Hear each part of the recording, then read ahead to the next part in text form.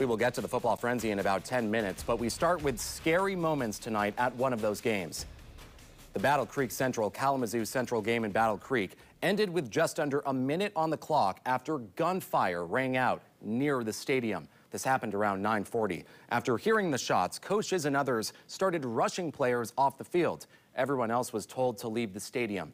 Officers believe the shots were fired from a car in the stadium parking lot. That's where police found bullet casings. Police say no one was hurt and nobody is in custody.